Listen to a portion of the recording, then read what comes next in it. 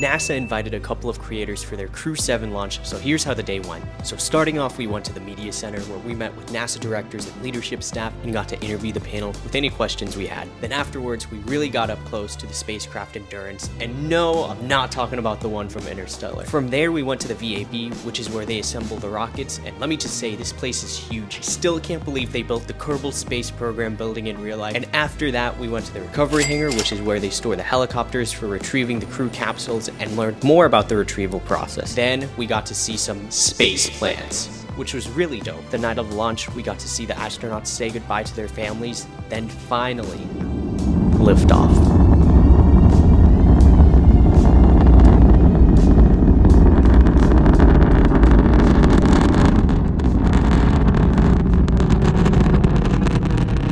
Huge thanks for the team at NASA for hosting us.